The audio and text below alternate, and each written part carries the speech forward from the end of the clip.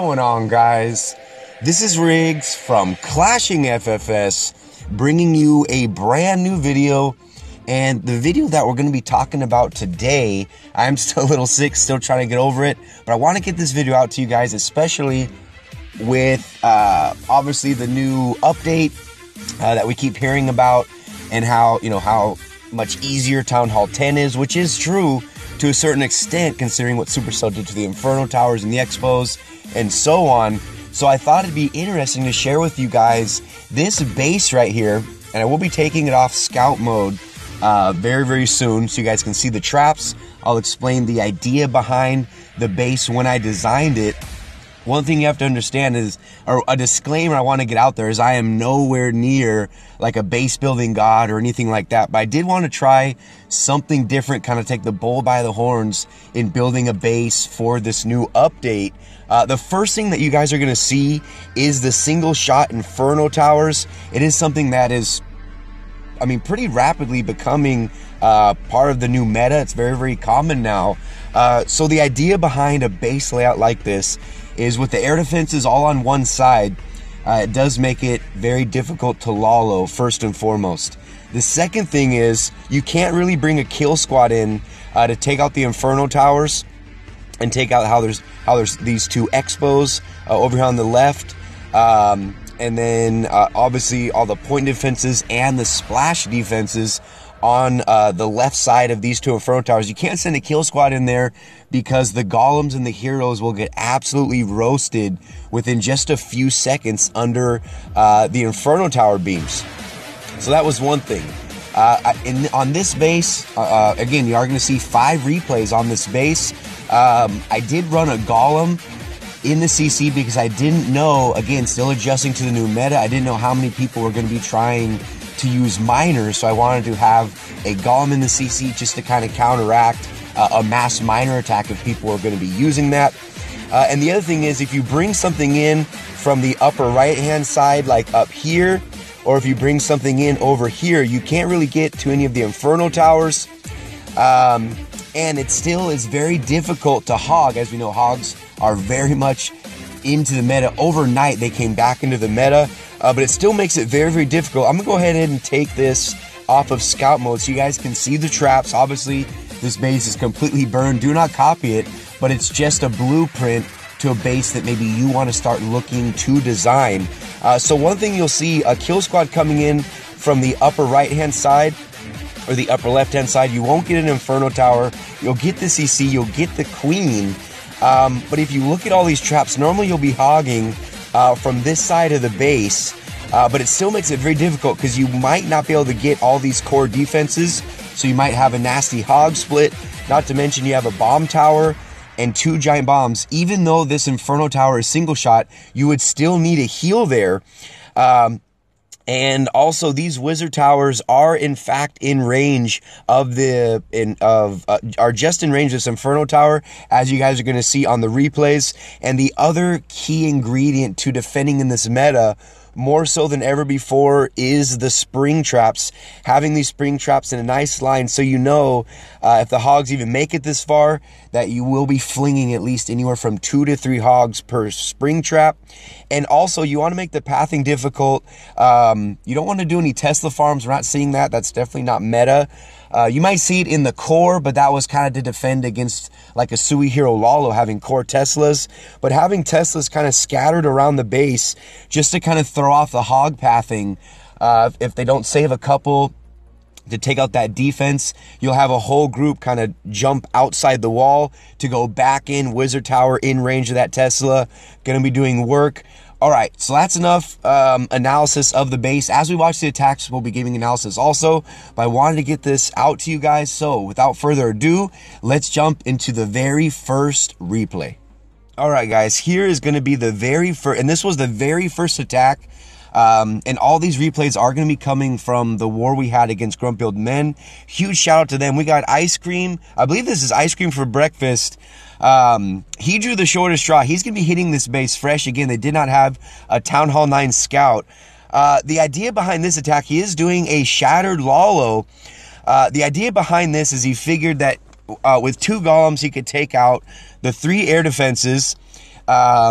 and he's going to be able to take out the enemy CC and the enemy Archer Queen, and figure that he'd be able to Lalo through the rest of the base. And, you know, with 15 loons, he would be able to get through the 2 single-shot Inferno Towers. But we'll go ahead and see exactly how he breaks this base down. Already has 1 air defense, already taken care of. Has a decent funnel over here at 3 o'clock. A couple bowlers are going to walk. Golem going in. He's going to be taking for the queen. And as you guys see, he has 2 air defenses down now. And right here, look at this golem. Look at the work. Even with a giant, a golem, and the bowlers heading into that Inferno Tower compartment with the bomb tower in there, coupled with the 2 giant bombs. And that Inferno Tower is, in fact, going to stay up completely. Ended up roasting that level 5 golem just in a matter of seconds. Queen pops her ability. Jump wears off. Look at how quick she goes down. That Inferno Tower beam was in range over the wall right there. And here's the Lalo starting over here at 12 o'clock. And right here, going to be hasting these loons into the Wizard Tower. But there was a Seeking Air Mine and the Air Skellies going to take care of those loons, even though they were under haste. And you can already see that he's in a little trouble right now. Again, all the air defenses are down, but we still have the 2 Inferno Towers still up. And we do still have some splash and a bunch of point defense still down here at the 6 o'clock compartment, or the 6 o'clock quadrant of the base. And that is, you can already see that that is going to be a fail. So what we'll do is we'll go ahead and check out the next hit, and these will be in order. Let's get right into it. All right, guys, here's the next example. We have Trung 1102. Huge shout out to him. He's an absolute 10v10 master. Grumpy Men did very, very well in Premiere. Now, the goal here is that he wants to Suihiro Lalo this base. Again, this was the second attack on the base, and you'll see, just like you would, you know, pre-meta, you know, pre-update, you know, whatever you want to call it. This is just a straight up, you know, old-fashioned Suihiro Lalo, where he wanted to take out this 6 o'clock compartment, where he's going to get that Archer Tower, the Wizard Tower, the Expo, and a couple of other defenses, just to break the defensive ring and have all of his spells for the Lalo. And you'll see he did get that Expo with the Queen under ability. And he is, in fact, going to get that cannon as well. Queen's going to roast, as both Inferno Tower beams were locked onto her. So starting off very, very heavy. Notice he dropped down his CC Hound first, which is exactly what the Inferno Tower is going to lock onto. Wait till you guys see how fast that Hound pops. There it goes. Again, just a matter of seconds. And you'll see right here, the loons are going to be pathing around this base counterclockwise. He dropped down 4 haste and a rage for the core. Did drop 2 skelly spells. Did, in fact, get the enemy queen. And you'll see he's just going to be dropping down a few more loons up here at the top side of this base. But you'll see he's already kind of ran out of spells. Had to go very haste heavy, as he was fighting a sweeper on the initial deployment. Drops down that heal, but there's no more rages, no more haste left up, and you're going to see this single shot Inferno Tower do absolute work. Seeking Air Mine caught that 1 balloon right there, and that Wizard Tower just going to be chewing away at this huge wad of loons. Expo doing work, and with that Inferno Tower in range of all those defenses, definitely something to keep in mind. This is obviously going to be a fail. We had the IT, the Expo, and the Archer Tower still up. So, now we'll go ahead and check out the third defense from this war. All right, guys. So, the reasoning that I'm thinking how they did this is they decided to hit the base with air the first time, air the second time, couldn't get it. So they went ahead and switched up the strat to miners. And again, this was the very, very first war in the new meta. So people not 100% sure exactly what attacks were going to be OP. So I'm sure this was maybe kind of a test thing. They did know that there was a golem in the CC. Obviously, this is the third defense that we're going to be showing you guys. So goes ahead, drops down a few hogs to go ahead and lure out the golem, where he is going to take care of that with a baby dragon. So just go ahead and speed this up real quick. Drops down Queen. Poison's going to take care of that enemy loon. So you'll see right here, Queen and Baby Dragon over at 9 o'clock. They're going to be walking down. King up there at 12 o'clock, funneling everything down. and then basically bringing in miners from 12 to 9 through the base, 5 heal spells, and he does have 1 skelly spell donated in the clan castle that he's going to be bringing to this attack. So 2 heal spells already down. So again, even though you're running a Golem CC, you can still be miner, especially if your CC can be lured like mine was. So that's why they figured, hey, maybe we can do miners on this attack. But that Inferno Tower compartment does absolute work. You'll see he did lose a bunch of miners. Again, 2 giant bombs and a bomb tower in there. And these Inferno Towers only have to be locked onto a miner for just a few seconds. So if you have a few defenses that can pick off the miners, that being the splash and the point, the DPS, and also any storages, any high HP like I have inside my Inferno Tower compartments, definitely can slow down something like a miner attack. But you can see there's still way too much up. Even a spring trap catching a couple of those miners. But yeah, those miners petering out, locked onto the Expo. The Wizard Tower clearly in range of it. You definitely want your Wizard Towers, especially defending something like miners. You want those Wizard Towers in range of a high hit point building like an Expo, and especially something like a storage where that Wizard Tower can slowly pick apart something like miners. Now we'll go ahead and check out the 4th defense on this base from this war. Alright guys, so we did go ahead and see this at this point in time. We've already kind of started to see throughout the war where the meta was shifting to, which was hogs. So we saw 2 air attacks on this base with no success. We saw the kind of the mass miner attack with little success. The attacks we were using were hogs. A lot of their triples, remember, they had 6 10v10s this war, so they picked up very, very quick using hogs. So that's what they figured they can go ahead and do to this base. So Puck is going to be entering over here at 9 o'clock. No wall breakers, just going to jump straight in. He wants to break the defensive ring on this attack, negate some giant bombs, and take out the enemy queen. And you can see that Inferno Tower beam locked on to his king. Again, gone within just a matter of seconds. And you can see that the troops are distracted on that Golem. That's why something like a Golem and a Hound is so powerful. Probably hoping to get that at least 1 Inferno Tower with his queen. But she went ahead and pathed up. So what he had to do is go ahead and just kind of spam his hogs down here at the bottom side of the base. Where he does have 3 heal spells. So he had a jump and a rage for his kill squad. He's got 3 heals for the hog portion. And you can see the hog's already kind of split. So right off the bat, you already know he's kind of in trouble. Giant Bomb taking quite a bit of hit points away from those hogs. But you can see that split right there is what really got the best of Puck in this attack with that nasty hog split. The way hogs are going to be working in this meta and how they've always worked is you have to clear out that core and have a straight line where those heal spells can be touching all the defenses where your hogs do not split. That's why you want at least a few defenses inside of that core in hopes that a kill squad cannot reach it. But you can see they're definitely staying away from bringing a kill squad in because of the 2 single shot Inferno Towers side by side. You cannot bring a kill squad into that area. It will completely wreck golems and heroes. So that's the 4th defense. Now we'll go ahead and check out the 5th and final defense from this war.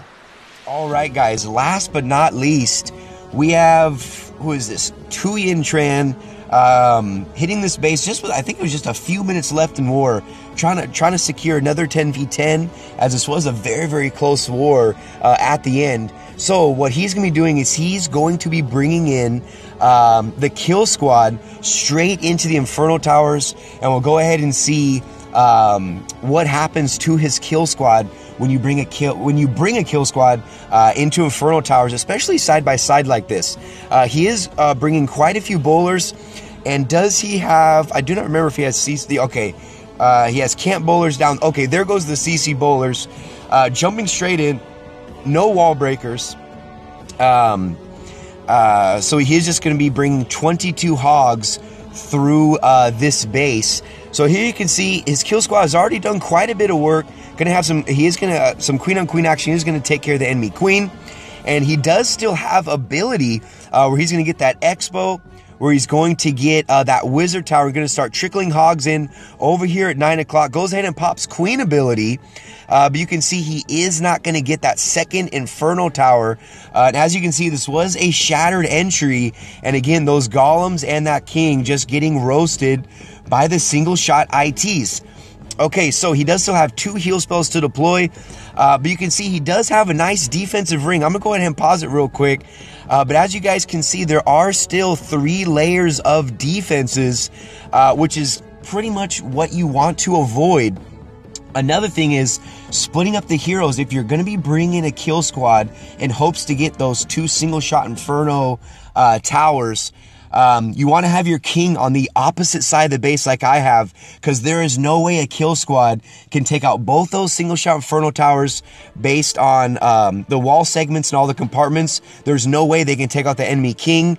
And as you can see, he's all out of spells, still has the bomb tower and 2 giant bombs. You got the ground skellies and king just doing absolute work on those hogs. And you can see my king is going to pretty much bitch slap his right there and pretty much ended it. But that's going to do it right there, guys. I hope you enjoyed the video. Again, like I said in the beginning of the video, as a disclaimer, I'm nowhere near anything like, you know, a base building god or a self-proclaimed base building god.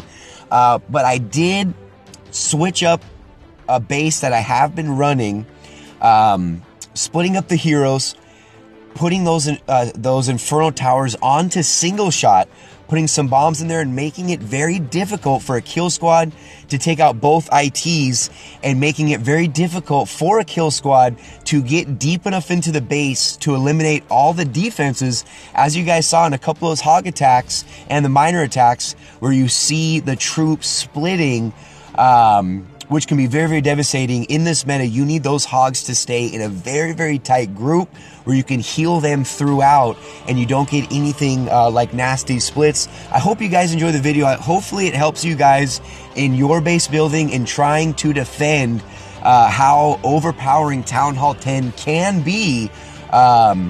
You know, especially with, you know, good execution. You still need good execution, and you still need to take out key objectives like Inferno Towers, the enemy clan castle troops, the enemy archer queen, and break that defensive ring. But as you guys can see, you can still defend in this meta. This was only the first war that we had where we had a little bit of time to switch up the bases.